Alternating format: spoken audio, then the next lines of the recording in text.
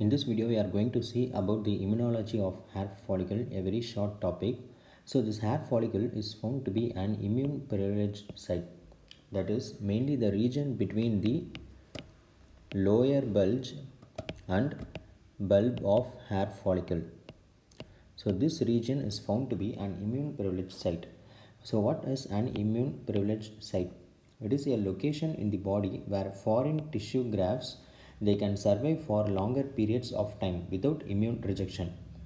So the other immune privileged sites in our body are anterior chamber of eye, testis, brain and placenta.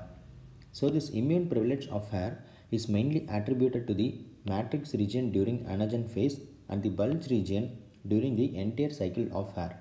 And this hair follicle melanocyte autoantigens they act as potential immune targets.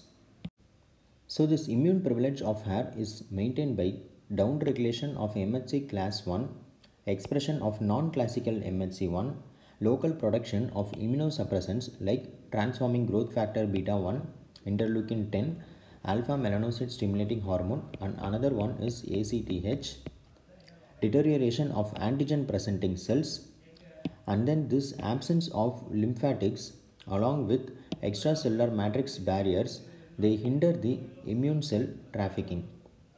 So next is few points about Adamsons fringe.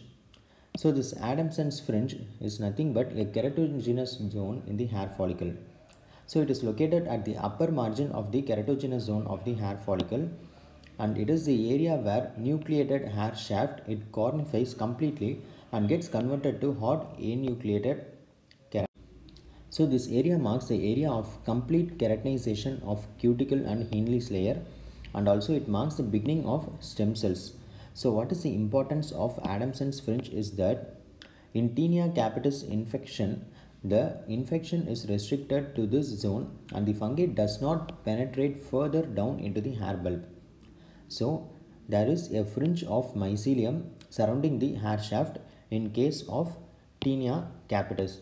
So it was first mentioned by British dermatologist Horatio George Adamson, who found this fringe of mycelium surrounding the hair shaft.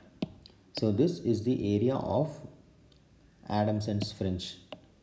This is the keratogenous zone.